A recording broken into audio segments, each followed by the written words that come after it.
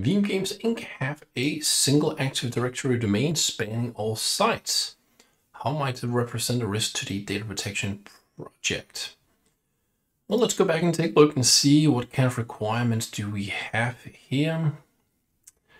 So here it says something about what they have today, sole source. And we had some requirements here. Let's see.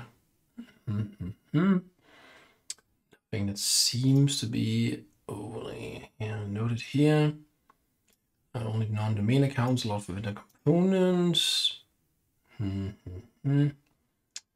Yeah, I don't see a lot that are here, basically. Okay, let's try and go back. So if we go back up again and take a look at the options. Option 1, if the domain is compromised by a malicious actor, backup infrastructure archives may be under threat. Absolutely, right? That's why we typically would want to have 2 domains.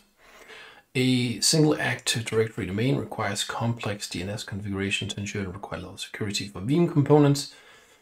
Nah, I don't think that's really it.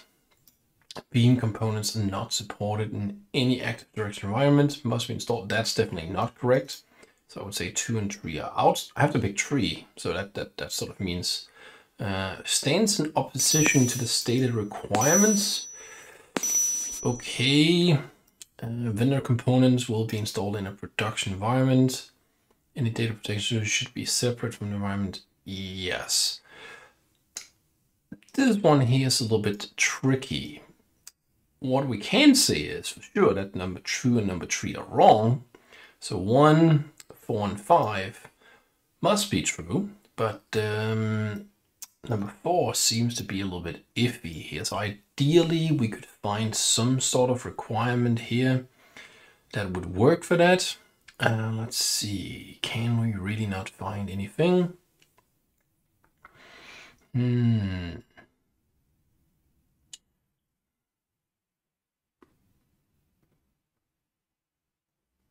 Maybe something at the top that we missed. Let's see here.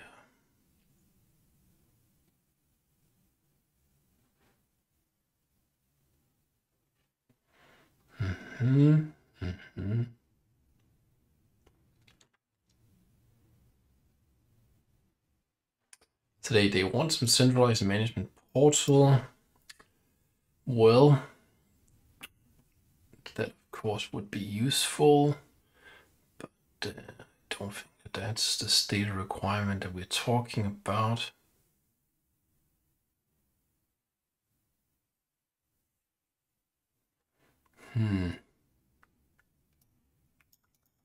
Could be maybe this dynamic scoping. No, can't really seem to locate anything here, but feel like that's gonna be the right answer just because the other ones are so blatantly incorrect. So I'm gonna go with option 1, option 4, and option 5.